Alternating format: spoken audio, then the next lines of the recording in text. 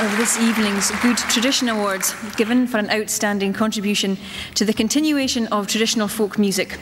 To present the award, a writer and broadcaster who currently co-presents Radio 6 Music's afternoon show alongside Mark Radcliffe, one of the first shows to move to the BBC's new base here in Salford Quays, just a stone's throw away from where we are right now at the Lowry. Please welcome Stuart McConey.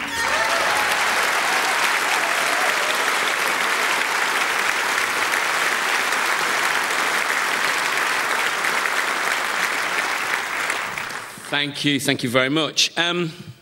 Yes, folk music is the people's music. It is just as much the music of the urban working class and their struggles and passions as it is the music of the village inn and the farm. It's not just about linden leas and leafy bowers, but forges and foundries and factories and blocks of flats.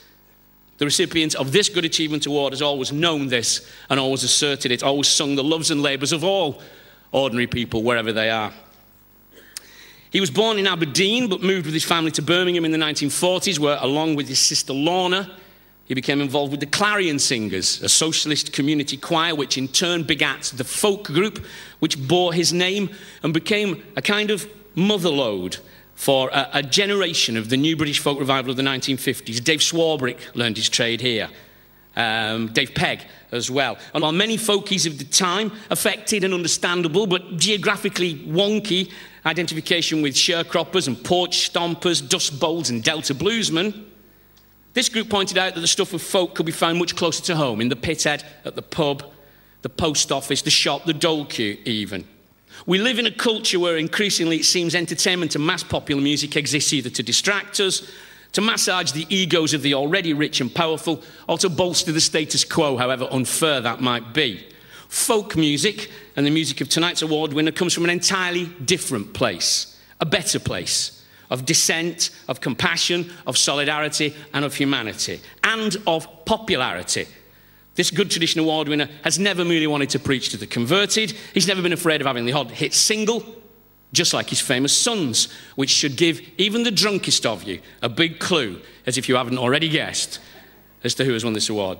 Tonight, this Good Tradition Award goes to a genuine pioneer, a hero, a legend of the people's music. Ladies and gentlemen, Ian Campbell.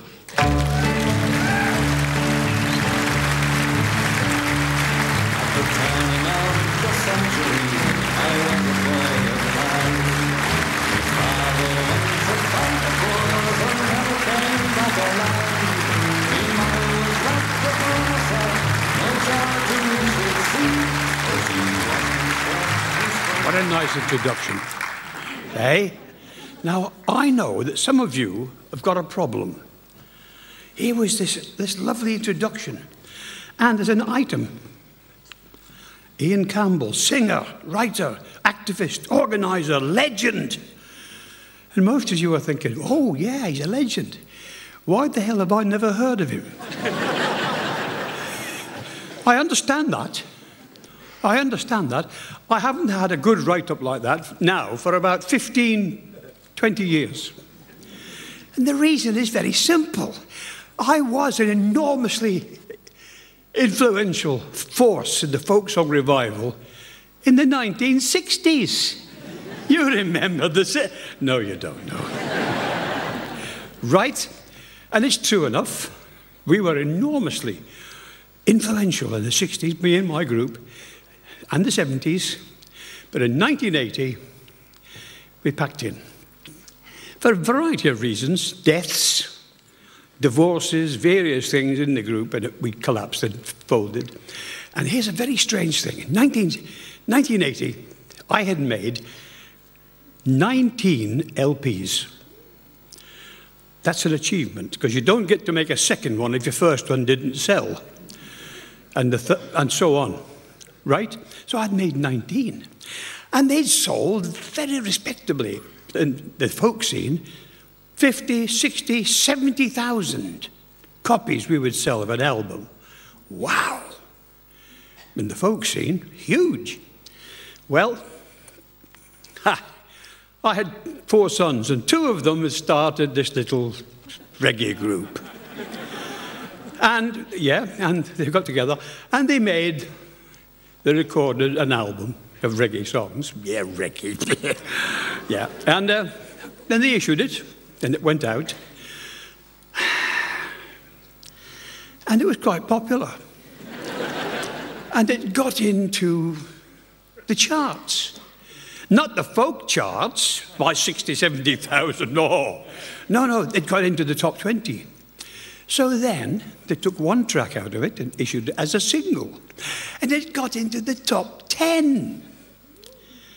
Well, the result was 1980, UB40, on their first album, outsold my 19 albums.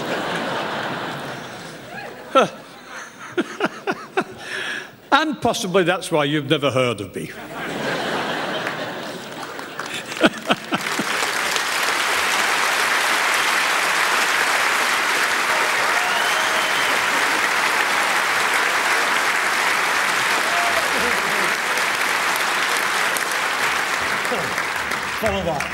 And now for some more